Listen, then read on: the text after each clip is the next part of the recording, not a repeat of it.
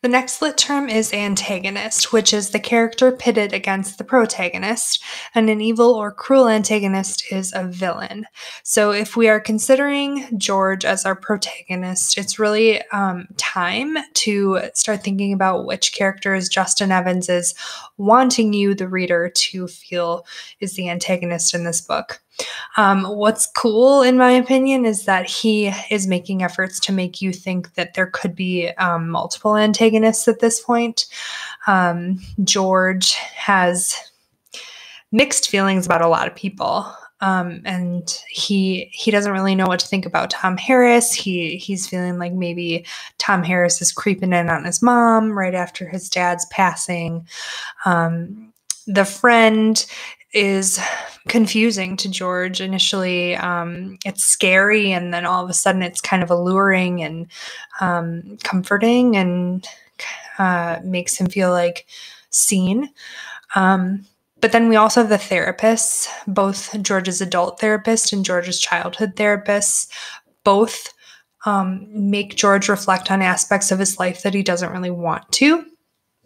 Right away, when we meet George's adult therapist, George gets really defensive with him because the therapist is making him reflect about his marriage and his parenting, which doesn't make him all that happy. And I don't know if he's truly ready to face those things about himself.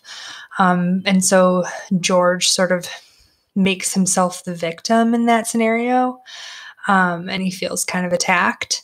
And in George's childhood therapy sessions, George has just lost his dad. And so having to dig through that as an adolescent would be troubling and difficult. So I think George wants to trust his therapist, but is having a hard time doing so. And then we're still pretty early on in the reading, but even in the coming readings, there are a few more characters that are introduced that Justin Evans does make efforts to make you, the reader, feel like, ooh, maybe this could be the antagonist, or I'm not sure what's going on there.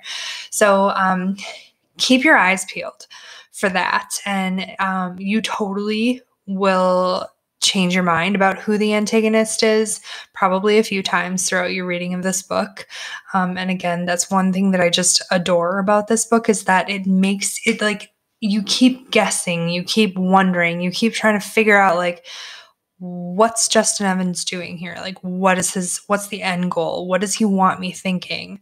And anyway, also keep your eyes peeled for any characters who like hiss at George. That sounds like really crazy, but keep your eyes open for any time Justin Evans uses words that sound like hissing, or that have sort of like snake-like tone, vibe. Keep your eyes on that, because it's really interesting to see how he kind of uses this idea of the snake motif, which probably makes no sense to you now, but will as you read on. So just keep your eyes open for that. So antagonist, I can't wait to hear your thoughts on who you guys think is the antagonist when I see you next.